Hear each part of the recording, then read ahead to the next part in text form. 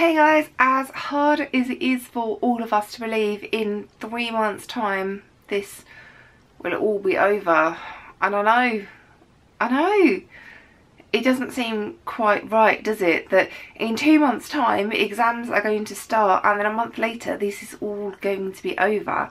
And I really don't mean to start off a video on a downer by freaking everyone out, but yeah, 2 months till they start, pretty much 3 months for everyone until they finished. It is going to be a hard month, that month between the middle of May and the middle of June. And we need to start preparing for it now. Now, the most important thing to remember over these next few months is that looking after yourself, looking after your mental health cannot wait until the summer. It can't just be something that you're going to put off and think about later and do later. You can't sleep for the whole of July through to the end of August when we pick up our results and make up for spending all night sitting up revising now. So please, please, please don't do that. Please don't just sit in your room. I'm not talking to people studying. That is not healthy, that is not good for you, that is not going to make you a happy, smiley person. So please don't do that. However, there are some things that I really would like you to be doing, and the best way for you to revise is by doing practice papers. So many practice papers. Like, I know you've probably been trying a few other things over the past few months, maybe trying flashcards, maybe trying mind maps. Really the best thing, the thing we need to spend our time focusing on now is doing practice questions. Whether that's practice papers you've downloaded from the exam board, whether it's practice papers or workbooks that you've downloaded from me, whether it's stuff you've been given at school, whether it's stuff your teachers have made, whether it's stuff you've made for your study group, maybe it's stuff you're sharing around friends. Doing exam questions, doesn't matter what topic it is, doesn't matter what level it is, doesn't matter what style it is. Doing exam questions, getting a different colour pen, marking your answer, using the mark scheme, and let's be honest, you've got to be brutal when you're doing this because that's how the examiners will mark your work. And then looking at what sort of things you can do to improve your work. Is it just knowledge that's missing out and you need to highlight that bit in your revision guide or your specification? That's the bit you need to revise a bit more. That's the bit you need to focus on. Or did you misread the question? Do you need to focus on looking at your command words, the difference between describe and explain?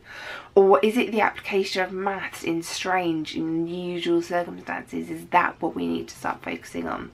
So do as many past papers as you can, do as many practice questions as you can, and use those to identify your areas of weakness. Use those to identify how you can take what you've written and improve it for later on. Now, as you go about your day-to-day life, there's probably a little time spent not doing very much. I know you are all manically busy revising at home, sorting this out, trying to fit this commitment in, but even still there's probably a little bit of time where you're not actually doing much, whether this is like waiting for the bus or on the train, whether this is having breakfast, or whether this is kind of like, you know, waiting for something to happen, or adverts in television. You know, there's probably like 5 minutes here, there, there's just like dead time. That's nothing time, when nothing actually happens during that time.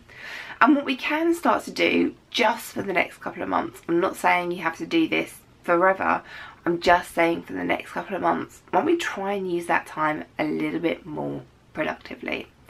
Whether it's, you know, over breakfast, instead of watching the news or watching other things on YouTube, just go and watch one of my videos, one of the whole topic videos, and then slowly that will start to sink in.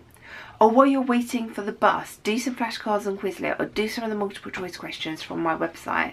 Slowly things are going to start to sink in, because it is every little helps at this stage. We have, you know, 58 days until the first biology paper, the first science paper. That's generally the first one. There's going to be a few languages ones that pop up in crazy places before that, but the first big paper is generally in the middle of May, and it is biology. Now I know the tendency is to revise for your first papers first, and then once you've got one paper out of the way, start revising for the next one, but these exams are packed really close. You might have like a morning and an afternoon exam, you might only have a day between exams, you might be lucky and have a whole weekend between exams, but you can't leave revising until your June exams, until you've got your May exams out of the way. We have to be revising for the last exam as well as revising for that first exam, even though it doesn't feel like the right thing to be doing. We can't leave revising for whichever exam you've got, physics, right at the end until we've done all of the other ones. It needs to be a continuous process. Now obviously, it's so obvious, once you've done an exam you don't need to revise for it anymore, so you can repurpose that time revising for other things. But if you have a block in your timetable that's say for languages or history or science, once you've got some of those exams out of the way, you can change your focus and start to switch it around to other things. But please don't just revise so much for the first exam that by the time you've got to the second exam or your third or your 20th exam that you are A, exhausted, and B, haven't done any revision for that last exam. You need to pace yourself, you need to spread things out. If you haven't got a timetable already, you don't have to spend time making one. You can just keep a simple tally chart of how many hours or half hours you spent revising for each exam. So make a list of your exams. If you want to divide it up by week or divide it up by month and have a little block grid system going on in there, that'll be great. And then just tick off when you've done revision for different exams, so that you know you're not just revising for this exam, you know you're not just revising for that exam, that you've spread things out. If you haven't had time to make a timetable yet, we don't really have time to fit one in, we need to be focusing on revision. So there is loads of stuff over on my website to help you with that. So good luck guys.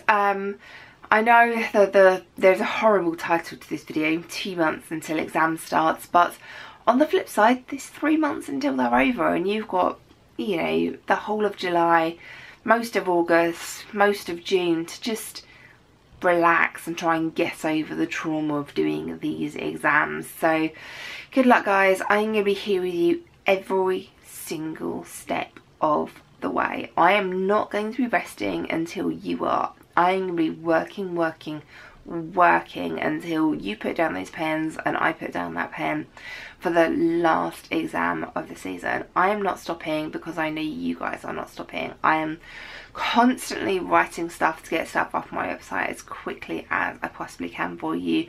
I'm answering as many questions as I can from you guys because I know how hard it is, and I'm here with you, and together we can do this. Ouch!